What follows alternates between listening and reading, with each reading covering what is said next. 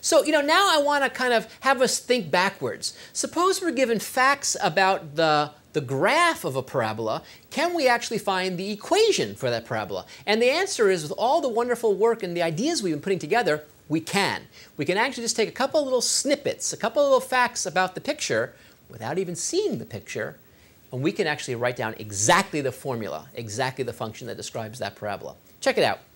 Let's find the equation for the parabola that passes through the point -3, -4, and has a vertex of -6, 5. Okay, so now how are we going to proceed here? Well, there's a couple things that we can do. First of all, I want to remind you of one of the ways of writing parabolas.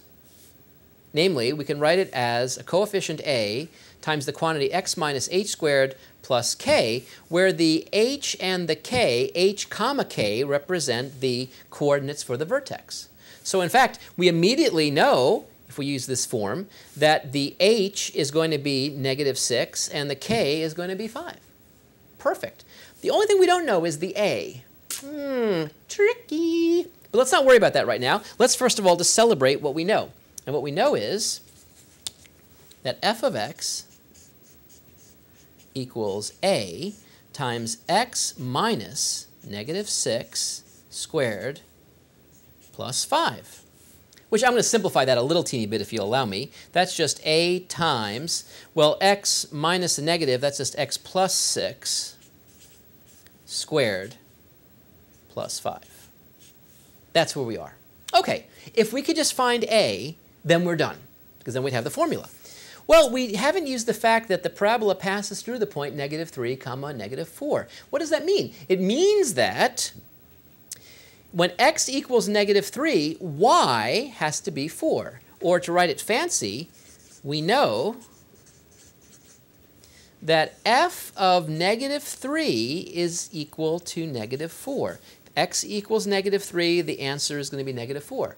If I plug in -3 for x, and I know that the answer is going to equal -4, I can now solve for a. Check it out. I'm going to do it right now. So what happens when I plug in -3? I get a, the mysterious quantity, -3 plus 6 all squared plus 5, and that has to equal the function, the y value, which is -4.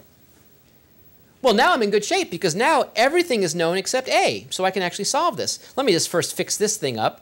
That's actually going to be a -3 plus 6 is just 3, and 3 squared is 9. I'm going to even do it in my head. I'm such a show-off. So I've got 9a. Look at me go. 9a plus 5 equals -4, and we can solve this. Subtract 5 from both sides, and I see that 9a is equal to -9. Divide both sides by 9. You can't help yourself. A equals -1. So come back, and I see that the formula is f of x equals a, which is -1, I'll just put a negative sign, times x plus 6 squared plus 5.